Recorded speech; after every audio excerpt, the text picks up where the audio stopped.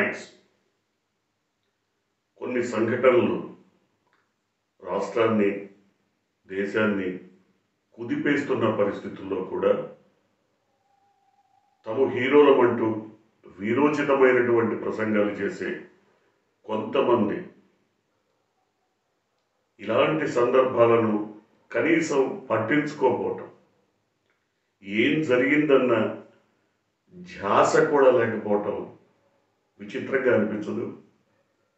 నిజమే, ఎందుకంటే నాయకులుగా చలామణి అయ్యేవాళ్ళు కొంతమంది, హీరోలుగా తెరపైన జీరోలైన తర్వాత నాయకులుగా వచ్చేవాళ్ళు కొంతమంది, రకరకాల వ్యక్తులు శక్తులు వాళ్ళు ఏ కృతంగా ప్రజల్లోకి వచ్చినా కొంతమందిని ప్రశ్నించడానికి మాత్రమే పుట్టామని, కొంతమందిని కొన్ని వ్యవస్థలను కొన్ని రాజకీయ పార్టీలను వ్యక్తులను శక్తులను ప్రశ్నించడానికి మాత్రమే నాయకుడి అవతారం ఎత్తామని చెప్పుకునే వాళ్ళంతా ఒక దారుణ సంఘటన.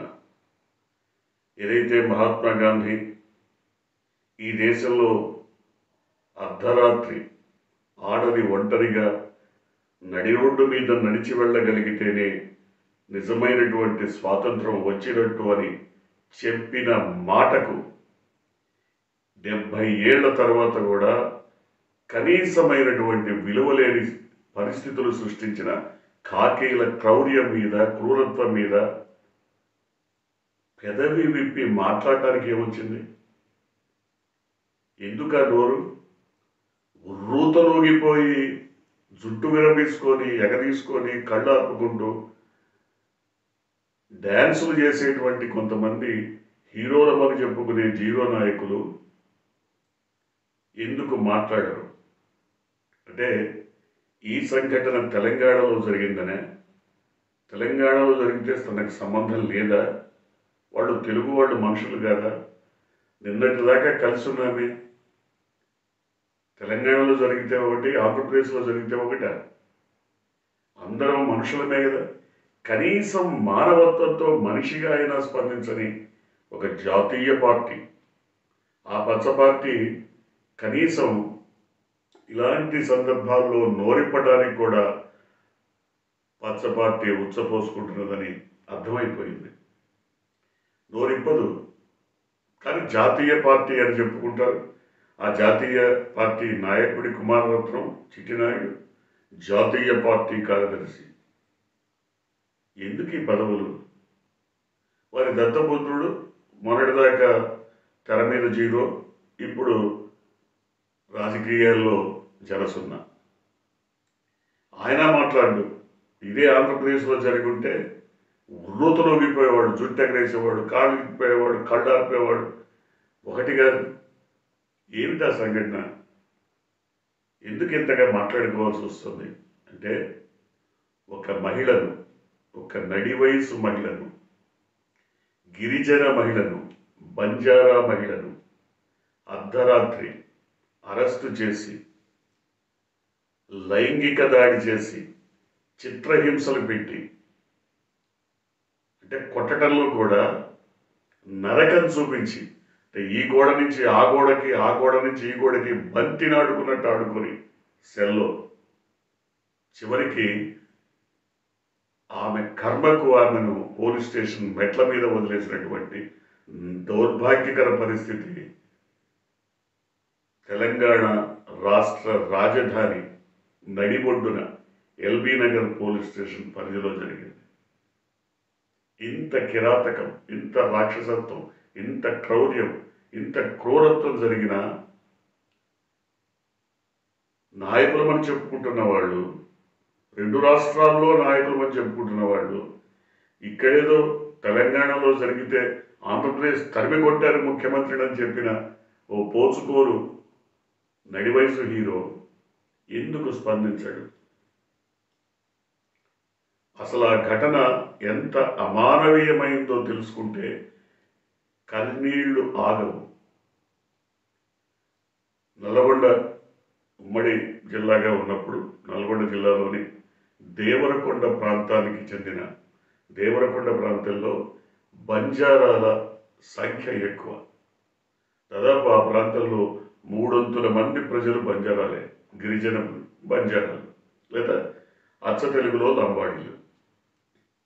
వాళ్ళంతా కూడా పనుల కోసం సమీపంలో ఉన్నటువంటి హైదరాబాద్కి ప్రతినిత్యం వస్తారు.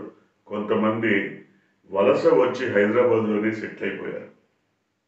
అలాగే ఒక బంజారా గిరిజన మహిళ భర్త చనిపోయిన తర్వాత 3 పిల్లల్ని వెంట పెట్టుకొని ఉపాధి కోసం హైదరాబాద్ వచ్చి చిన్న చిన్న పనులు చేసుకుంటూ, కూలి పనులు చేసుకుంటూ బతుకుతోంది.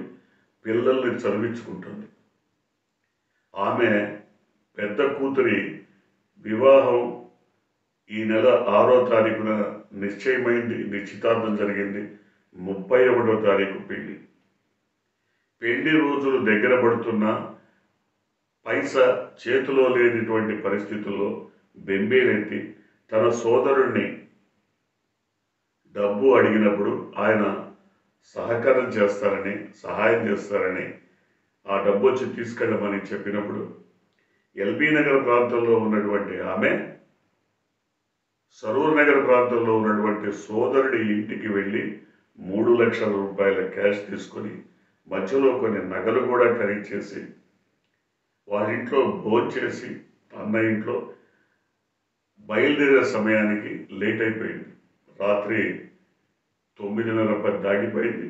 ఆ సమయంలో ఆమెను ఎల్బీ నగర్లో రోడ్డు మీద డ్రాప్ చేసి వెళ్ళిపోయారు సోదరుడు. ఆమె తన దగ్గర డబ్బుంది, నగలున్నాయి, పెళ్ళి కోసం తీసుకున్నటువంటి పరిస్థితి కాబట్టి భయంతోనే అప్రమత్తంగా ఉండాలని తనకు తెలిసిన ఒక ఆటో డ్రైవర్కి ఫోన్ చేసి, తమ్ముడు నువ్వు వస్తే నన్ను కాస్త ఇంటి దగ్గర దించమని కోరింది. దానికి అంగీకరించిన అతను ఒక అరగంటలో వస్తానక్క అని చెప్పాడు. అతను వచ్చే సమయంలోపే పెట్రోలింగ్ పోలీసులు ఆమెని బలవంతంగా జీప్లో ఎక్కించుకొని, నన్ను ఎందుకు ఎక్కిస్తున్నారు, నేను చేసిన తప్పేంటి, నా కుమార్తె పెళ్ళి, శుభలేఖలు ఇగో ఇవి శుభలేఖలు, డబ్బుంది, మా అన్నయ్య దగ్గరికి వెళ్ళి డబ్బు తెచ్చుకుంటున్నాను, నగలు కొన్నాను, బతిమిలాడినా వినకుండా ఆమెను తీసుకెళ్ళి, ఇది జరిగింది ఎప్పుడు, ఆగస్టు 15వ తేదీ అర్ధరాత్రి తీసుకెళ్ళి ఎల్బీ నగర్ పోలీస్ స్టేషన్లో పడేశారు. అక్కడ 3 మగ కానిస్టేబుళ్ళు ఆమెను లైంగిక దాడి చేసి చిత్రహింసలు గట్టి మర్మాంగాల వద్ద ఊహించని రీతిలో దమనకాట చేసి దారుణంగా కొట్టి అసలు చేతులు కాళ్ళు పనిచేయని స్థితిలో ఈ గోడ నుంచి ఆ గోడకి, ఆ గోడ నుంచి ఈ గోడకి తల బద్దలు కొట్టి, ఎందుకు కొడుతున్నారో కూడా తెలియదు. తన కూతురు పెళ్లి శుభలేఖలు చూపిస్తోంది, డబ్బు చూపిస్తోంది. వీటన్నిటినీ వదిలి చిత్రహింసలు పెట్టి ఆమె స్పృహ కోల్పోయిన తర్వాత సరిపోయిందేమో అన్న భయంతో ఆమెను మెట్ల మీద వదిలేశారు. ఆవిడ స్పృహ వచ్చిన తర్వాత తన సంచి ఏదని అడిగి అందులో సెల్ ఫోన్లో తన సోదరికి ఫోన్ చేసి, తన అక్కకి తను పోలీస్ స్టేషన్లో మెట్ల మీద పడున్నానని రమ్మని ఫోన్ చేస్తే ఆవిడ భయపడిపోయింది. జనరల్గా బాగా చదువుకున్న వాళ్ళే పోలీస్ స్టేషన్ రావాలంటే వచ్చారు. ఇలాంటి నిరక్షరాస్యులు, దళితులు, బంజారాలు, గిరిజనులు వీళ్ళకి మరింత భయం. వీళ్ళు భయపడుతూనే ఆమె పిల్లల్ని తీసుకొని వచ్చి ఆమెని తీసుకెళ్తామంటే మాకేం సంబంధం లేదు, పోలీసులు కొట్టలేదు తిట్టలేదు అని రాయించుకొని ఆమె కొడుకుతో సంతకాలు పెట్టించుకున్నారు పోలీసులు. ఎంత విచిత్రం అంటే ఆమె మీద ప్రాస్టిట్యూషన్ కేసు పెట్టారు. ఆమె విటుల కోసం రోడ్డు మీద నిలబడిందని కేసు బనాయించారు. ఆమెతో పాటు మరొక 2 విటుల కోసం వెతుకుతున్నారని వారిని కూడా తీసుకొచ్చామని రాశారు. పోనీ విటుల కోసమే వెతుకుతోంది. అంతగా చిత్రహింసలు పెట్టాలా? ఇవాళ ఆమె పరిస్థితి ప్రాణాపాయ స్థితిలో ఉంటే అక్కడి నుంచి ఆమెని మనస్థలపురం ఆసుపత్రికి తీసుకెళ్ళారు. అక్కడ డాక్టర్లు పట్టించుకోలేదు. ఆ తర్వాత ఒక ప్రైవేట్ ఆసుపత్రికి తీసుకెళ్ళారు. అక్కడ స్కానింగ్ చేసిన తర్వాత ఆమె నరాలు చచ్చుబడిపోయి పక్షవాతం వచ్చే పరిస్థితి, ఆమెకి డయాలసిస్ చేయాల్సినటువంటి పరిస్థితి ఏర్పడుతోంది. పరిస్థితి సివియర్గా ఉంది అని తెలిసినప్పుడు బంజారాలంతా ఏకమై పోలీస్ స్టేషన్ ముందు ధర్నా చేశారు. ఇంత జరుగుతున్న అధికార వ్యవస్థ కనీసం స్పందించినటువంటి పరిస్థితి. ఈ స్పందనని లేనటువంటి, స్పందించినటువంటి ప్రభుత్వ యంత్రాంగాన్ని మరింత కుదిపేస్తుందన్న భయంతో 3 కానిస్టేబుళ్ళని అక్కడి నుంచి కమిషనరేట్కి బదిలీ చేశారు. అంతే తప్ప తాత్కాలిక సస్పెన్షన్ చూపించారు. కానీ అసలు ఏం జరిగింది? ఆమె దగ్గర ఉన్న క్యాష్ ఏమైపోయింది? నగలేమైపోయాయి? అసలు ఆ సంచిలో ఏమున్నాయి? ఆ శుభలేఖలు ఏమైపోయాయి? ఎందుకు అసలు ఆమెను కొట్టారు? ఈ ప్రశ్నలను వేటికి సమాధానం లేదు.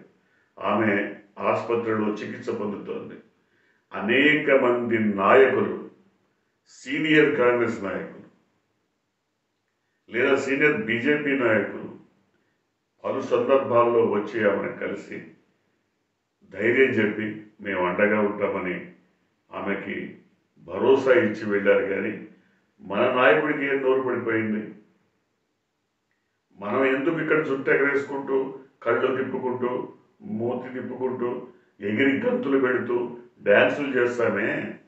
మరి అక్కడ ఇలాంటి సంఘటన జరిగినప్పుడు సంఘీభావం తెలపాల్సినటువంటి కనీస మానవతా హృదయం కూడా చచ్చిపోయిందా?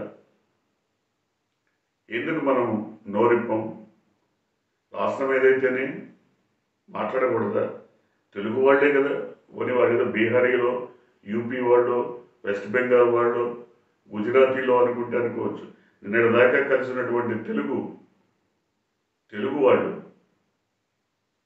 ఒక గిరిజన మహిళ, ఇంత దారుణమైన సంఘటన రాష్ట్ర వ్యాప్తంగా బంజారా సంఘాలని, ప్రజల్ని కుదిపేసినటువంటి సంఘటన జరిగితే ఎందుకు ఈ దత్తపుత్రుడు హీరో మాట్లాడాడు? నిన్నటి దాకా తెర మీద హీరో అనుకున్నారు, కానీ ఇప్పుడు తెర మీద జీరో, రాజకీయాల్లోనూ జనసున్నా. సో ఇలాంటి పరిస్థితులు ఉన్నప్పుడే మాట్లాడని, పెదవిప్పని నైజం ఏదైతే ఉందో, ఇది ఆయన పెంపుడు తండ్రికి కూడా ఉంది. ఇదే జబ్బు, భయం. మాట్లాడితే ఏమైపోతామో అన్న భయం, తమ ఆస్తులు ఏమైపోతాయో అన్న భయం, తమ ఇళ్ళు వాకిళ్ళు ఎక్కడ ఏం చేస్తారో అన్న భయం. కానీ అక్కడికి వచ్చి మాత్రం ఆంధ్రప్రదేశ్లో నోటికి వచ్చినట్టు పేలుతారు, ఇష్టం వచ్చినట్టు మాట్లాడతారు, ఎన్ని కారుకూతలైనా కూస్తారు. కానీ ఇక్కడ భయం. ఇది ఈ నైజం తెలుసుకున్నటువంటి ఆంధ్రప్రదేశ్ ప్రజలు, వీళ్ళకి, వీళ్ళ ధైర్యానికి, వీళ్ళ సాహసానికి, వీళ్ళ రాజకీయ విన్యాసాలకు, రాజకీయ లక్షణాలకు, నాయకత్వ పటిమకు ఒక హారతిచ్చి సాగనంపే పరిస్థితి ఏర్పడింది. ఇప్పటికైనా కనీస మానవత్వంతో ఎవరైనా స్పందించవచ్చు. ఆమె పరిస్థితి దారుణంగా ఉంది. ఆసుపత్రిలో ప్రాణాపాయ స్థితిలో కొట్టుమిట్టాడుతోంది. అటువంటి ఒక గిరిజన మహిళకు జరిగిన అన్యాయాన్ని ప్రశ్నించలేని గొంతు గొంత, ప్రశ్నించలేని మనిషి ఒక మనిష, ప్రశ్నించలేని మనిషిలోని మానవత్వం చెప్పుకు మరవటానికైనా స్పందన లేనప్పుడు మనిషి చనిపోయినట్టే, మానవత్వం చనిపోయినట్టే.